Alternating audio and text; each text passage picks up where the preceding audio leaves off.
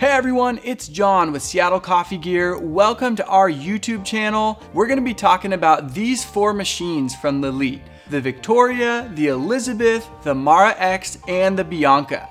Before we get started, if you're not already subscribed to our channel, click that subscribe button down below. This is especially helpful if you're in the middle of researching for your next coffee equipment purchase. Let us know if you've thought about buying one of these machines for yourself, or if you have one of these Lelit machines. Your feedback helps other people who are considering purchasing one of these. Lelit has a lot of different models. So this video is one that we've been asked about for a long time. Just an overview explaining the models and the differences between them. We have crew reviews of each of these individually. So once you're done with this video, if you want to learn more about one of these individual machines, check the description for links to those videos. The Victoria and the Elizabeth are a little bit more traditional with their stainless steel and black plastic finishes. On the Mara X and the Bianca, you get a choice of different colors, whether it's white, black, or stainless, and they also come with these nice wood accents. You do get slightly nicer accessories on the Mara X and the Bianca, like a bit of a nicer tamper. Let's dive in and start with the Victoria. The Victoria is a single boiler espresso machine that has a PID to regulate the temperature of that boiler. Because it's a single boiler, that means you can only steam or brew. You can't do both simultaneously. As a general piece of advice, we recommend steaming your milk first and then brewing espresso if you have a machine that can only do one thing at a time. It's a lot faster to cool something down than it is to heat something up, so your drink prep time is going to be a lot shorter if you steam your milk first and then brew your espresso. The Victoria is priced out very competitively compared to other Italian single boiler machines with the PID. You also get a shot timer built into the face of the machine and some pre-brew programming. It's not like a low pressure preinfusion or ramp, anything like that, but you can choose the number of seconds for the pump to turn off, then to turn off and wait, and come back on to finish brewing your shot. On the face of it, you also get a brew pressure gauge, as well as a few buttons for steam and also for hot water out of that steam wand. Who is this machine for? Personally, I see the Victoria for somebody who doesn't do a ton of milk-based drinks, is more of a straight espresso drinker, or somebody who drinks a lot of Americanos, but still needs to be able to steam milk in case they have company over that might want a latte or a cappuccino. That's a question I get asked a lot, actually. People who don't drink much milk, so they don't want to spend the extra on a machine that has the ability to steam and brew at the same time, because they won't really use that functionality. So if you don't drink a ton of milk, I'd take a good look at the Victoria.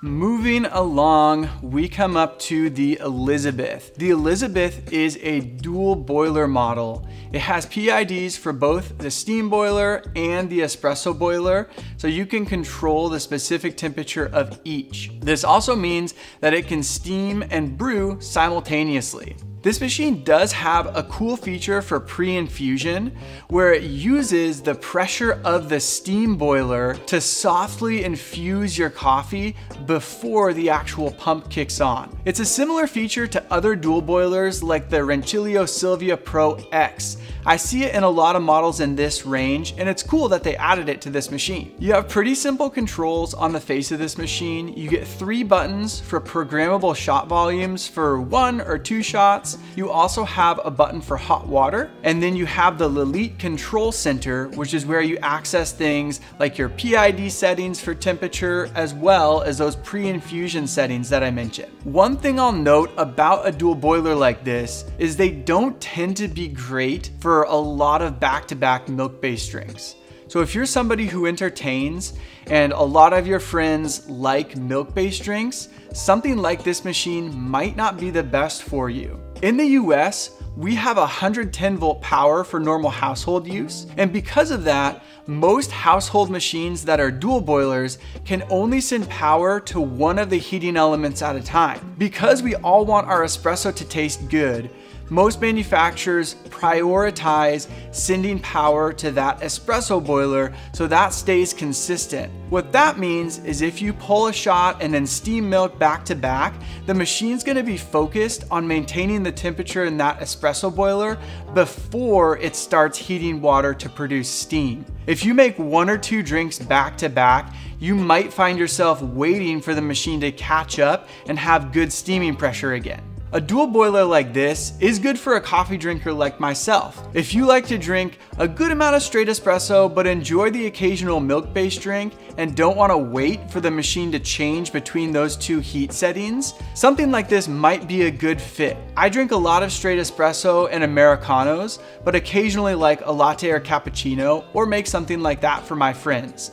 It's a really good fit for somebody with my needs. Up next, we have the Mara X. We get a ton of questions about the Mara X because it looks so distinctive. It's also pretty compact, so it can fit in a lot of different spaces. This is a unique machine, and we get a lot of questions about it. It's a heat exchanger machine, but Lelit added different settings to the PID for different coffees and different styles of use. You have settings to work well for different roast levels, as well as a setting to give you some extra steaming power. Because of the complexities of the programming of this machine, I probably wouldn't recommend this for a first machine for someone unless you're absolutely certain that coffee is going to be a big hobby for you and the learning curve of those settings doesn't scare you. Because it's a heat exchanger and it has some of those other settings, that does lend itself to being a better fit for folks who drink a more balanced blend of milk-based drinks and straight espresso. Heat exchanger machines do have a leg up on dual boilers when it comes to steam production. Because they only have that one boiler, that means the machine can devote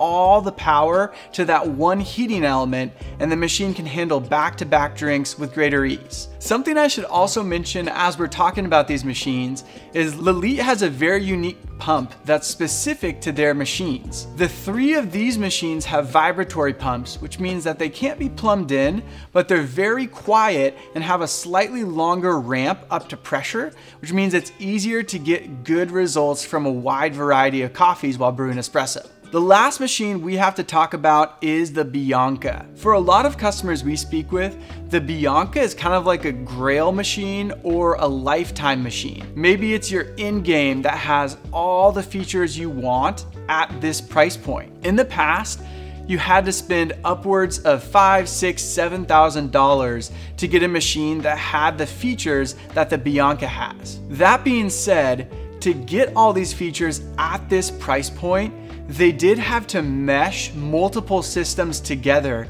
and the programming on it can be a little bit daunting, especially if you're not familiar with this level of espresso machine. Because there's so much content about the Bianca out there talking about it as the ultimate in-game machine, a lot of customers wanting to future-proof themselves will consider the Bianca without thinking about the coffee that they like to drink. Personally, I found that the advanced features of the Bianca, like pre-infusion, post-infusion, and that flow control valve, lend it to more complex, lighter roasted coffees. So the question I'll ask customers is, do you see yourself buying those lighter roasted, complex, more expensive, often single origin coffees and taking 5, 10, 15 minutes to mess with the settings and try and program the machine to get the most out of those coffees? If you see yourself wanting to do something like that, the Bianca is a great machine for you. This machine comes in at a great price point considering all those features. But to pack all that in without moving to a more expensive variable speed pump, they had to do some kind of crazy stuff. You have multiple valves inside the machine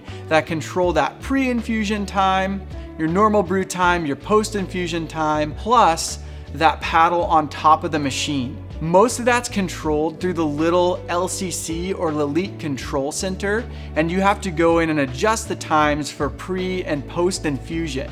If you don't see yourself using those features, and you don't like light roast coffee and you don't want to spend the time I mentioned dialing those things in, I probably wouldn't suggest the Bianca for your needs. Being an espresso nerd myself, I love machines like the Bianca. I get excited about going into the control settings and messing with everything until I get something that I feel like is a winning combination. But I also talk to people who want to drink more medium roast stuff and they just want a great espresso like they get at their favorite coffee shop, or they want to make a latte, a cappuccino, or cortado, and that's really all they drink and they love that. So in that case, I would look at something else in the Lelit lineup, or maybe one of the other machines on our website. Do you consider my thoughts a hot take? Give us a comment down below and let me know what you think about the Bianca and who it's ideal for. I'd love to hear from you. Well, we're a coffee focused company making videos about coffee equipment, so let's pull some shots on the Bianca.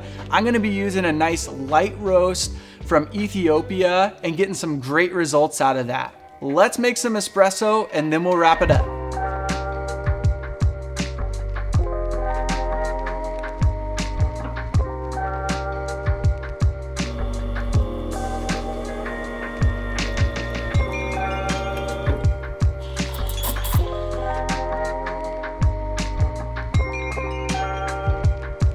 Well, that was a lot of fun. I really enjoy making coffee. I hope you do too. I hope that's the reason why you're watching these videos, is because you want to know more about coffee and coffee equipment. I know I mentioned it at the start, but if you're not already subscribed, please do that so you can see all the new releases from us. If you want even more info about Seattle coffee gear, you can sign up for our email newsletter.